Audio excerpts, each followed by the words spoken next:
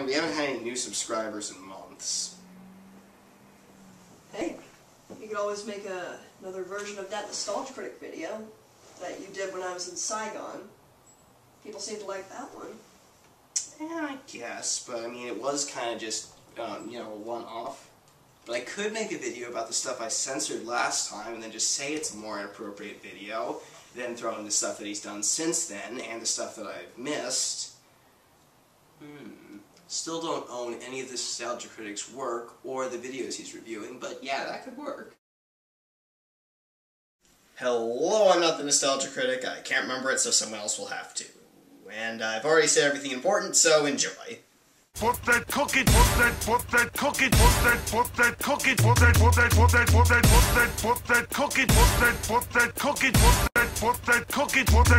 that cookie down, cook it down, cook it down, put that cookie down, down, put that cookie down, cook it down, put that cookie down, put that cookie, put that cookie down. I know. He's got a Speedo and a ton of pecs. I know. He told those fuckers that he would be back. I know. Gotta get around and load it up. I know. Think it's time to go and blow shit up. I know. He's putting things into things. I know. And a bunch of other stuff. I know. I know. I know.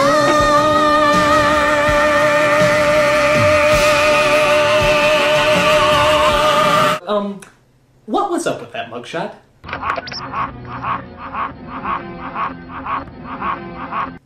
Is that just the new format? Making all criminals honk like a goose? I mean, what's the point? Imagine if I had a mugshot like that. We're on the hunt for a big shot in the Gambino crime family, who even John Gotti's here. When our 1,000 captured... What's next? The cast of Scooby-Doo is gonna show up? Oink, zoink, Scoob, look out! It's Godzilla! Holy shit! Like you said it, Scoob. Meanwhile, at the home of the Honey Nut Cheerios bee. Important to us.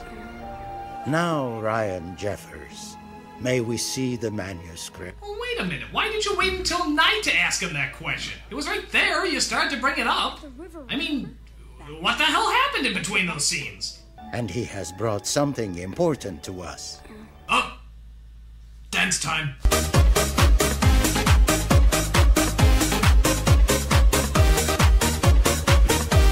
A ride to Camelot. When knights of the round table, No. This is meant to be taken seriously. The real deal. There aren't any singing knights in this version. Each of us will now divide in equal shares our countryside. Don't you know it? He's played by Gary Oldman, who played another obvious bad guy that everybody trusted as Dr. Smith in Lost in Space, which oddly enough came out the exact same year this movie did. Come on, Gary Oldman, you're a great actor. Why were you choosing these obvious villain roles at the time? I mean, there's just nothing subtle about them. Did somebody question my subtle acting? Oh, come on, Dr. Smith. You're about as subtle as a fucking train wreck. On a boat. And now, obvious dumbass line in 3, 2, 1. Nathan, that was no fucking bear. Saying probably the most epic line in this movie. Fuck you, Lucky Charms. Ladies and gentlemen, I'm personally glad to have made the first Michael Jackson joke since he died. I miss the man, we all do. But the time has come to laugh again. Laugh at the oddness, laugh at the strange behavior. Don't let the fear of bad taste hold you back. You see, Michael Jackson was an odd person. Very, very odd person.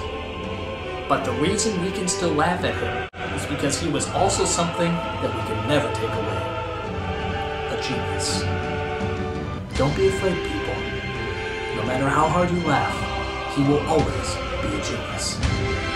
I'm the Nostalgia Critic, and the time has come to laugh once more.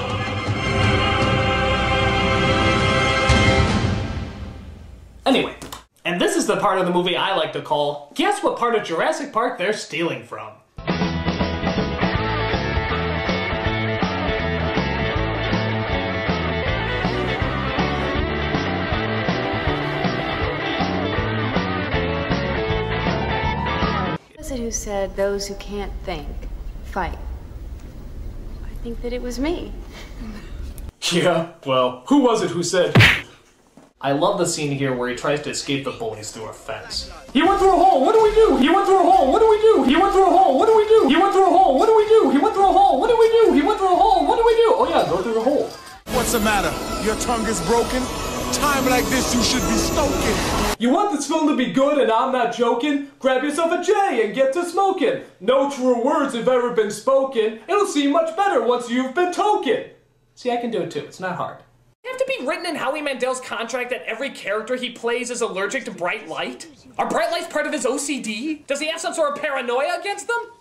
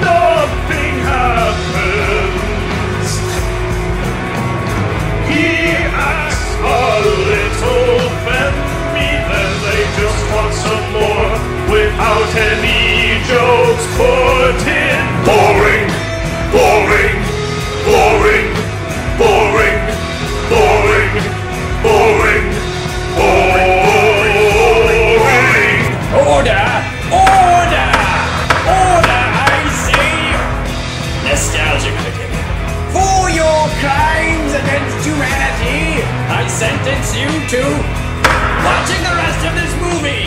But it's just so boring! And besides, watching this dream sequence is much more interesting than watching that movie! No, critic, no. For if you do not watch the rest of this film, you will have to watch this!